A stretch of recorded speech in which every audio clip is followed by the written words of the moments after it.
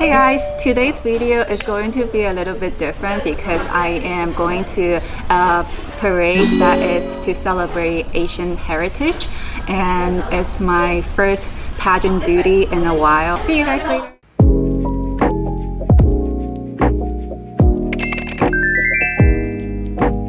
In 2019, I participated in the Miss Chinese Beauty Pageant in West and was crowned the first runner-up. As a part of my pageant duties, I participated in various community events. Today, I'm going to take you guys with me to the first AAPI Heritage Month Parade in Midtown Manhattan. Let's check out how I spent the day fulfilling my duty. At 7 a.m., I arrived to the meetup location promptly, and we immediately started with my makeup first. Our pageant makeups are done by the Makeup Bright team, which is led by Evelyn Ho, one of the founders of MCBP. Soon as my makeup was done, our hairstylist Steve took over to do my hair.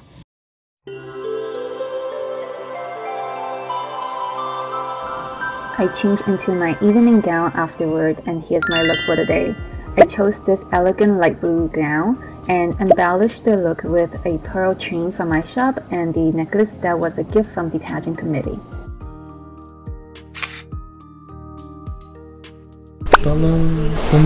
Say hi, it's video. Oh, we're radio. not pictures. Oh, yeah. Hi. Say hi. Man, you guys are stiff. You guys got no practice. We are now headed to the parade. Before the parade started, the organizers and participants lined up in front of the stage to take some photos for the press.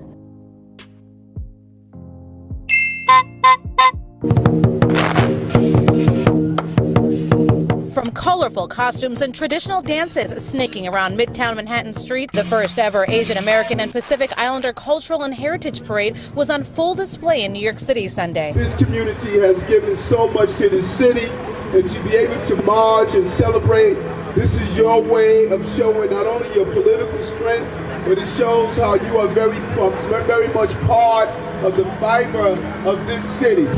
Attending this parade had many important meanings to me, and it was more than an honor to represent my heritage at the parade. And within these 3 years during the pandemic, many heartbreaking and unjust events have increasingly happened to our community. At the same time, I witnessed how our community grew stronger together through raising our voices. Of course, a parade won't fix a deeply rooted issue, but it's a way to increase our media presence and to gain more listeners to our concerns. And we stand against Asian hate. We stand against anti-Semitism. We stand against hate to other ethnic and cultural groups. Our brothers